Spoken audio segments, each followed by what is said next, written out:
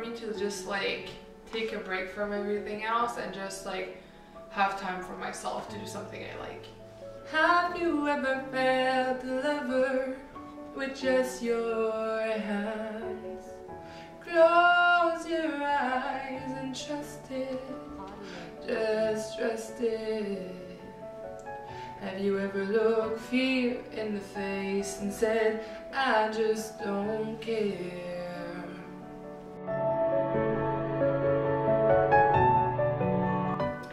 I started singing with my church choir, and I don't even remember how long it was, but I just remember it being super like fun, and like they were really encouraging and like wanted me to get better. Have you ever felt a lover with just your hands?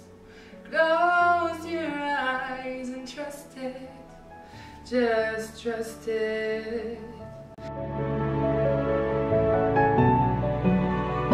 Just because I feel good doing it and it makes me happy, and I know I don't really want to pursue a career in singing, but I enjoy it as a pastime, and like it's a hobby that I enjoy doing. It's a way to connect with some friends that also like singing and that play guitar and stuff, and it's a good way for us to hang out and have fun and get a good laugh out of it.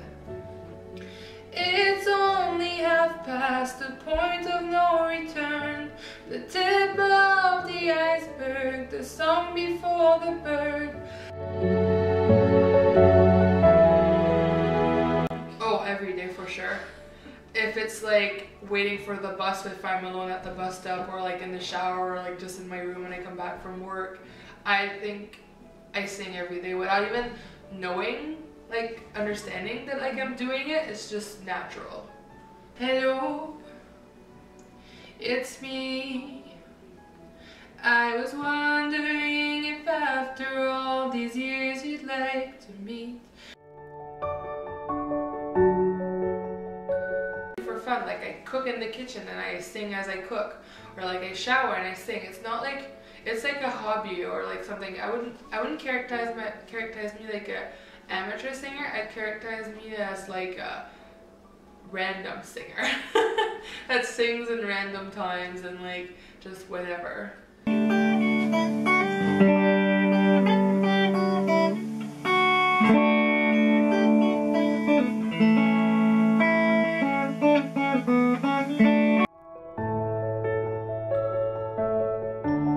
Love it because it means a lot of different things to us. It's not one thing. A lot of it's cultural. A lot of it has to do with memories that we have of growing up. Times that we felt fun or empowered or enjoyment. Good times, bad times.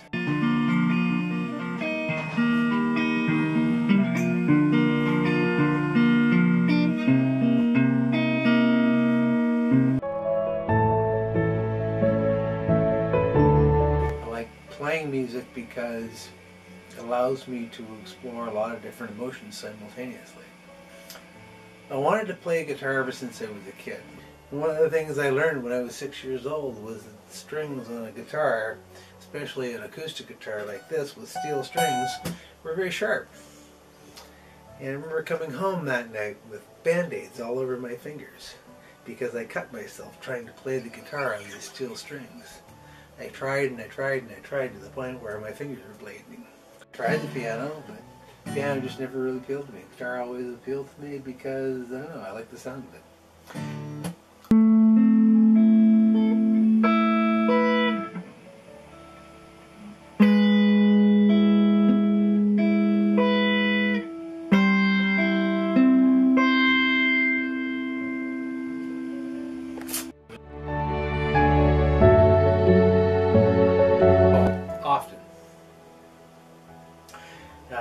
My daughter Lisa and I, or should I say you. So quite often Lisa and I will do music together. When she was, I think, 8, 9, we actually did our first recording together.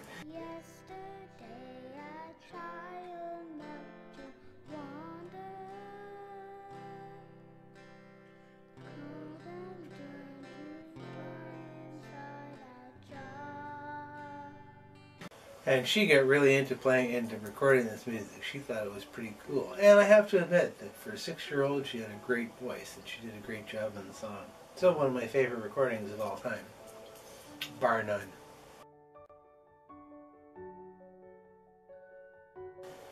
And over the years, I suppose that I've spent probably more days playing than not playing.